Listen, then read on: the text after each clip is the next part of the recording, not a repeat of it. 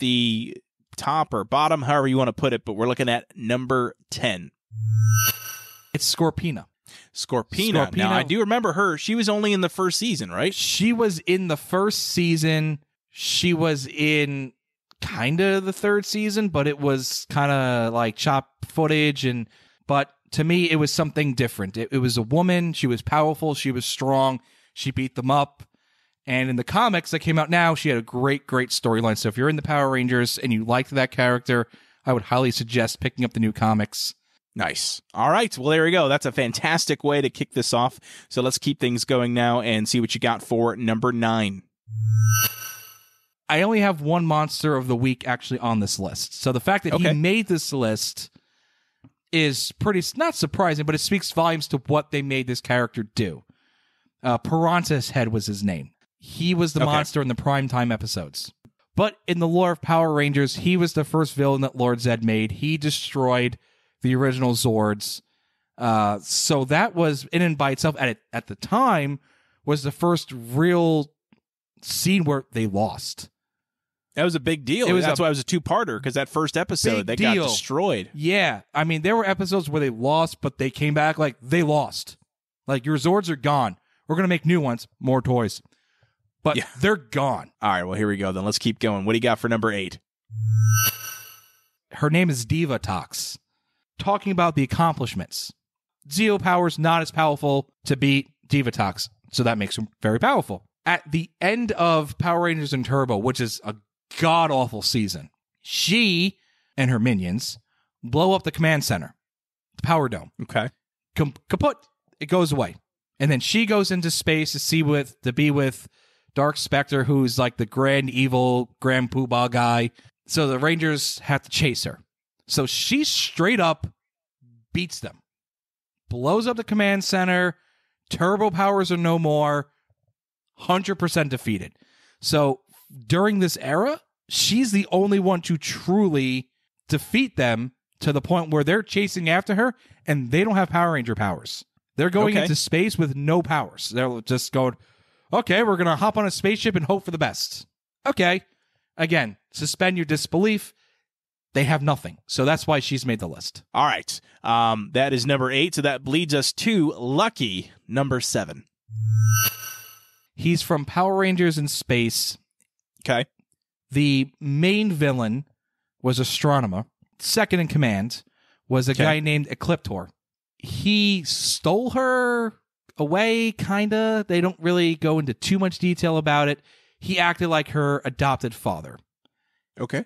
So he was trying to make her turn evil, but then he was just kind of trying to protect her. He's the guy that is, at the very moment before Zordon dies, he's the one that's stopping the rescue to be happening.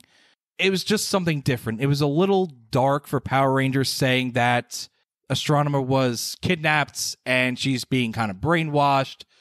The earlier seasons kind of mentioned it, like when the Green Ranger's brainwashed and things like that, but he snaps out of it. This was like the entire season. It was, at the time, to me, one of the more, not darker, but more adult. Mature? Yeah, darker, more mature. Like, he's not a good guy, and he's brainwashing this once was an innocent child. Here we go. Number 6. This is where I might get some hate mail. It's Rita Repulsa. Now, you may be asking me, why is she so low on the list? I'll explain. Please do, because, I mean, she's... When I think of Power Rangers, she is the main villainess that I think of. Okay. Now, can you tell me, because you did watch during that era pretty regularly, correct? Yes. Okay. Can you tell me her powers, other than make my monster grow?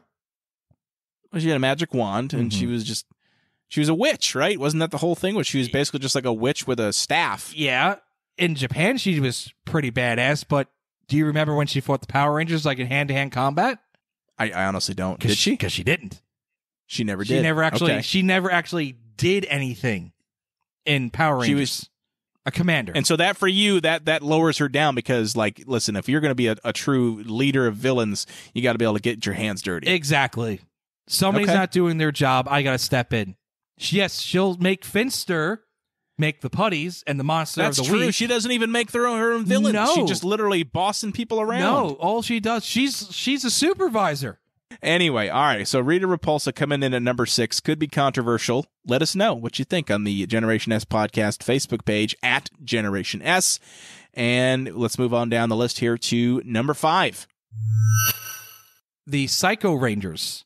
It's a group. It's a group of bad Power Rangers, but they actually have a storyline behind them. So they give them a little bit of storyline in terms of why they were created, how they were created. They were monsters in Power Ranger suits. Okay. So, well, I'm looking at them. So I did pull them up on the old Google search engine here, and they look pretty bad. I will say I'm disappointed that they're basically all the same except they're different colors. Yep. Normally the Power Rangers have kind of unique, outfits. But I mean, but they're they look bad. pretty They cool. have to wear black. Well, they look like a cross between like Wolverine and Batman. That's pretty cool, though. It's very cool. No, they look cool. I agree. Yeah, and you have a flame monster, a stone monster, ice monster, spider monster, and a plant monster. So it's not just a regular human underneath it. It's an actual monster, which is something different also, because at that point you've only seen humans, so to speak, become Power Rangers. Now you're seeing something completely different be able to get those powers. So it was something different. It was refreshing. The look was awesome. The idea, like I said previously, about something with Power Rangers in space, it seemed more mature. It wasn't just, I'm going to make these bad guys. Well, I'm going to make these bad guys so because I want to overthrow him and take his position. They were moving pieces. And that's why Power Rangers in Space is regarded to be one of the best seasons of the entire franchise. Yeah. All right. Well, very cool. So that was number 5. That means we are now down to number 4. I mentioned her name a few times, and I'm fairly certain you're not surprised that Astronema made the list. Back to Power Rangers in Space. So are you seeing a pattern here that almost every villain from In Space has made this list? Her nicknames include the Princess of Evil, the Dark Princess of Space, and the Princess of Darkness. I'm sensing a pattern there as well. Yes. So we kind of discussed it already, that she was stolen as a child, kind of brainwashed. She's the sister of the Red Ranger, trying to take over to be the CEO of evil. So I kind of discussed her already, but let's talk about the face turn. She becomes good. She does. Because if you're a fan favorite, you got to turn good. So she does become good. And she actually does return in the following season of Power Rangers. So she debuts in Space. She comes back in Lost Galaxy. There was an issue off screen. One of the Rangers, unfortunately, did become legitimately ill. I don't want to specify what the issue was and get it wrong, but I know it was the Pink Ranger, and it was serious enough that the actress had to be written off the show for a period of time. So they brought her back because she was a fan favorite, and she became the Pink Ranger. So that was pretty nice. cool. So you were talking about the mature themes. Story arc. She was innocent. She was stolen. She redeems herself. She becomes an agent of good. And then actually, I want to say 5 years ago, when they had the really big reunion show, 25th anniversary, there was a handful of Rangers that came and actually showed up out of costumes. You actually saw who they were. She was one of them, and they did acknowledge that she used to be evil. So that was pretty cool. Let's go ahead and see what you have for number 3. I'm pretty sure you knew this guy was going to make the list. Goldar. Yes. He was the first villain that the Rangers ever fought. Definitely seasons 1, 2, and 3, into Zeo a little bit, too. So he was a reoccurring character for quite a while. He did turn out to be a goofball, but again, after how many episodes? Like, how can you continuously make this guy a menace and not win? It is. But how about he was one of the only villains to pilot a Zord of his own? He helped destroy the original power coins. He planted bombs in the command center to blow it up at the end of the 3rd season of Mighty Morphin. So he did some bad stuff back in the day. Yeah. All right, man. We're getting down to the wire here. Number 2. I said Tommy Oliver was the greatest Ranger of all time. He's also the second best villain of all time. I'm going with the original Green Ranger, the bad Green Ranger, the bad Power Ranger, the guy that made it cool in a kid's show to be bad. The first time I ever looked at a kid's show and went, oh my God, they're going to lose. He's bad. He's cool, though.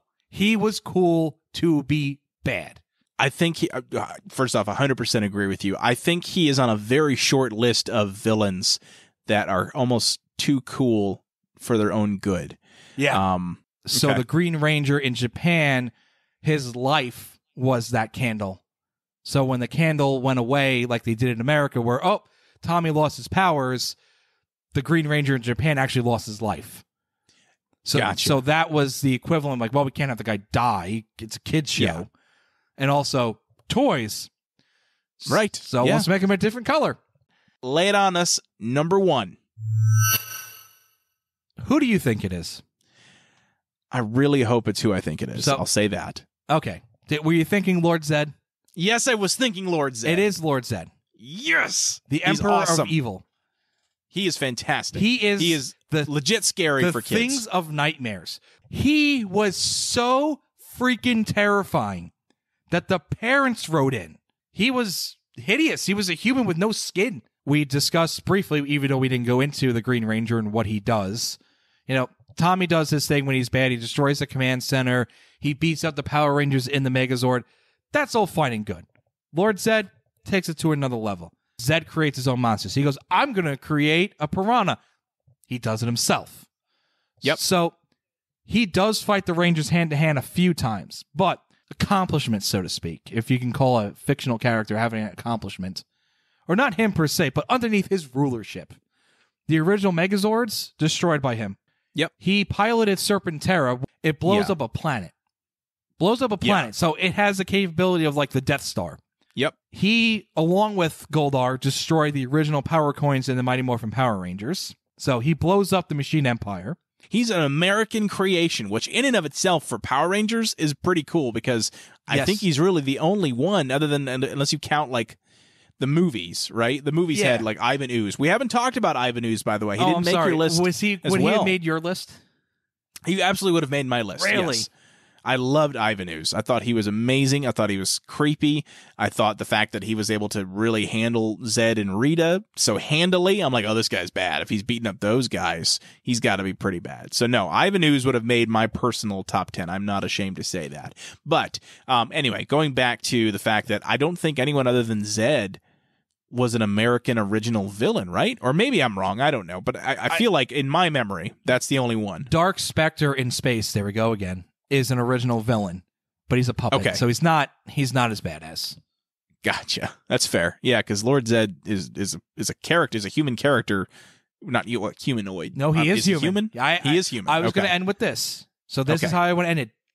Do you know how he became what he is? Like this? I have no idea. So remember in the beginning of this, I mentioned there was an issue with the Zeo Crystal and what happened, and it's so powerful.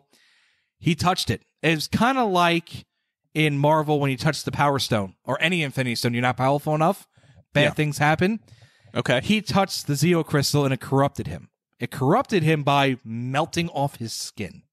That's terrifying. So underneath that mask, Lord Zed is a human. He literally just has no skin and he put a visor over his face.